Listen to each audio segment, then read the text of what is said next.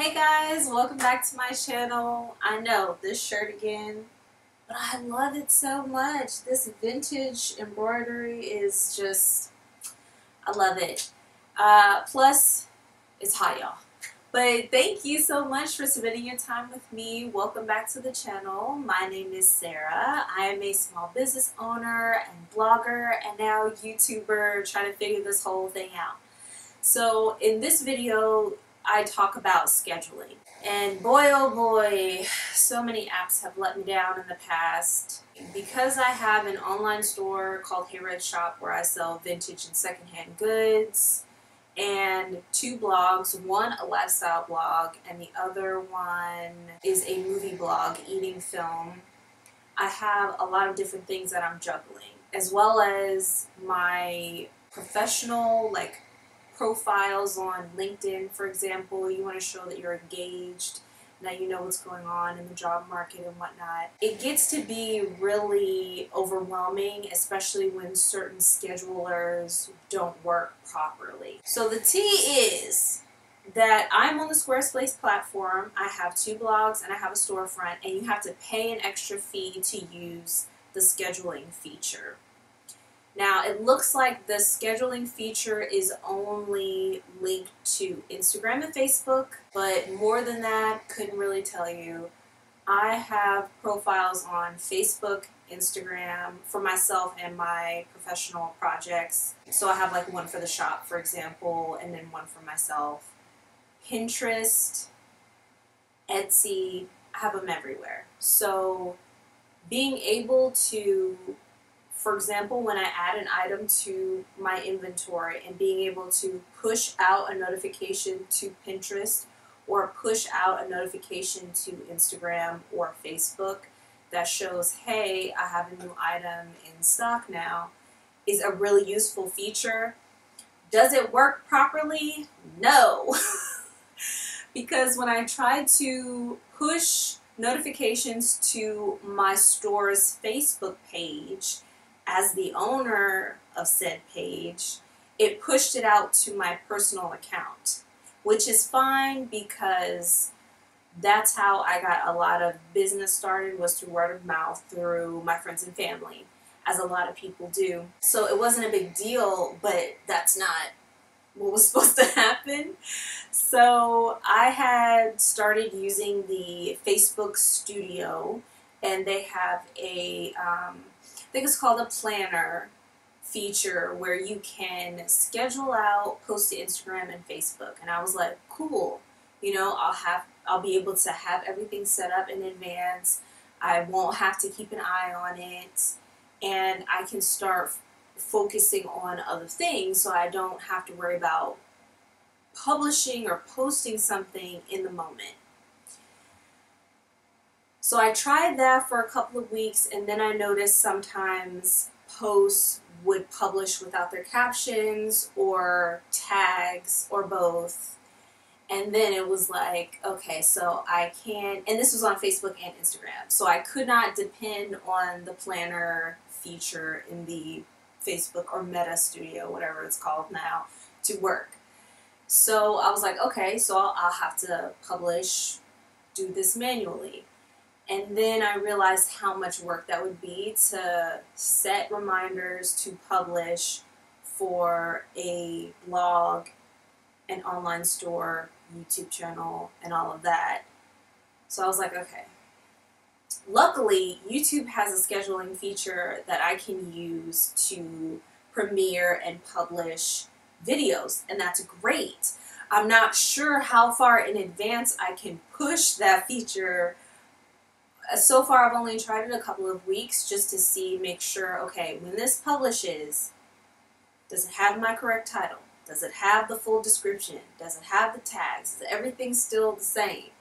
Some stuff was a little messed up. For example, the language, it just disappeared. It was like I hadn't selected a language at all. Same thing for the automatic closed captions and what language I wanted that in. Sometimes that would disappear and it'd be like I didn't make a selection at all. It wasn't that it was the wrong one. It was as if I didn't make a choice at all. So, or the location where I was filming or the date where I was filming would sometimes be gone, and it was like, okay, this is a small error, you know, something I can get past. I can always go back in and fix it. It's all about efficiency. And this is how, you know, solopreneurs and entrepreneurs end up being overworked, because they're constantly having to double check and triple check things, especially if it's something new that they haven't used before. And for me, I started my small business. I started my online store. I was working on that. And then I added my lifestyle blog, where I share my experiences as an entrepreneur, what I'm learning, resources. I feature other small businesses, review products, things like that. And then I added on my movie blog because I needed something that was purely creative, and movies are a huge passion of mine. I would talk about movies all day, every day if I could. But there's a difference between having that as a hobby, as something that I enjoy, and then wanting it to become successful enough and popular enough that I can generate income from it, is a totally separate thing. And that is what is the overarching goal for this year for me, is for my YouTube channel and my blogs and my online store to become viable enough that I can truly be an independent freelance worker.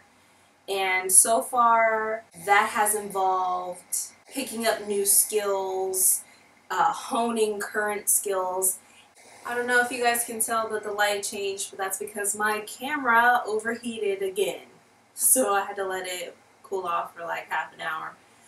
But anyway, in the past, I have worked for small businesses, and a lot of it involved, we'll take care of it later, we'll figure it out later. It's just about knocking out those emergency moments where you're like, we have to get this done, not about setting systems in place. Especially for someone like me, who is just me here. I don't have a team behind me.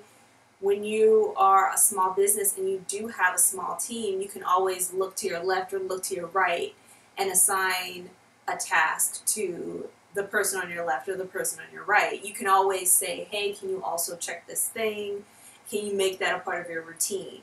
Also very similar to like startup culture, it's like taking on additional responsibilities as needed, because we are essentially all figuring this out together. So if there's a problem that keeps coming up, yes, we do need to take the time to address it and figure out how to address the issue, address the problem, keep it from happening again, make sure that we have a system in place. But for someone like who is just doing this alone, it's more about changing a habit again. And there's so many videos about establishing habits, establishing good habits versus bad habits, and good routines versus bad routines. But as an entrepreneur, so many things will just randomly come up that you'll have to deal with, adjust your approach to again and again, that having reliable software, reliable apps is really key to that. And I haven't quite found one yet. So what I do is mostly set reminders to post or publish whatever it is. Could be a blog post, could be a reminder about something, could be just some random thing, or use the platform itself to publish or schedule.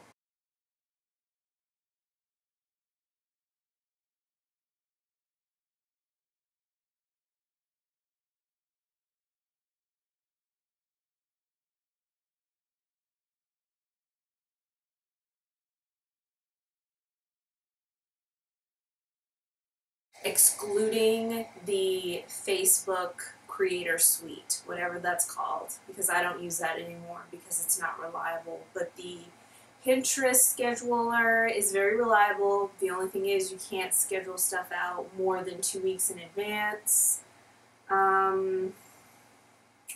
What's another one?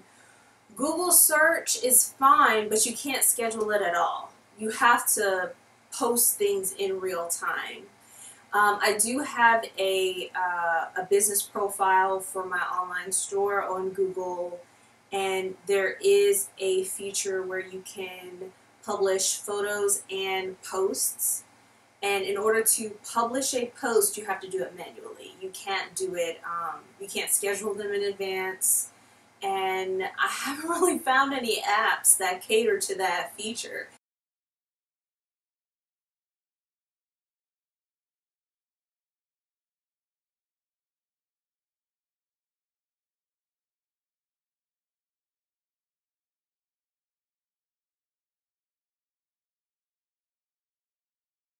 At all. So far I've been doing that manually. So at one time I was using these schedule apps. I was using task trackers and like routine trackers, checklists, and that was helpful until it wasn't. Because when you're in the beginning stages of starting a new project, everything works until you start hitting the first few issues.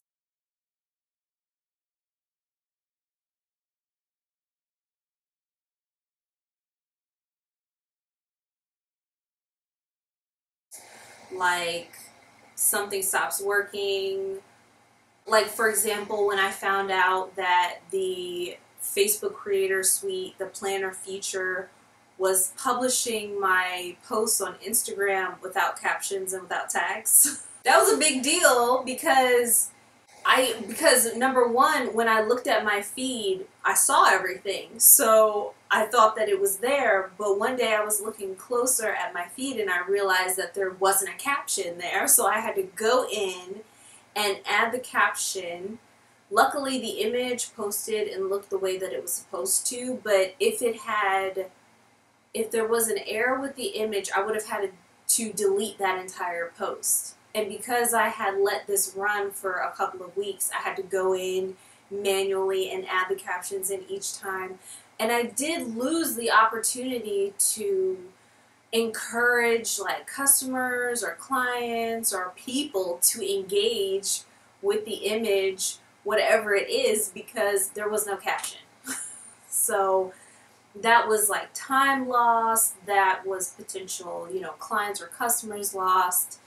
When you're a small business, it's just something that you have to be able to accept and digest really quickly.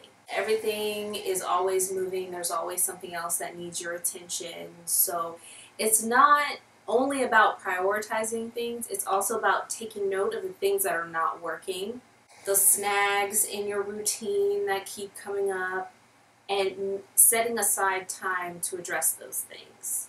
So if you guys know of a scheduling app that is free or nearly free, where I can schedule out posts more than a month in advance for my Squarespace blogs, Facebook, Instagram, Pinterest, Google Maps and search,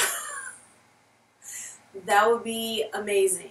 So yeah, scheduling is really your best friend. The sooner you can find an app or a program that really allows you to schedule things out in advance, the better off you'll be. I mean, I am a blogger, I am a YouTuber, and I do have an online store, and the more that I can schedule things out in advance, the better organized I am.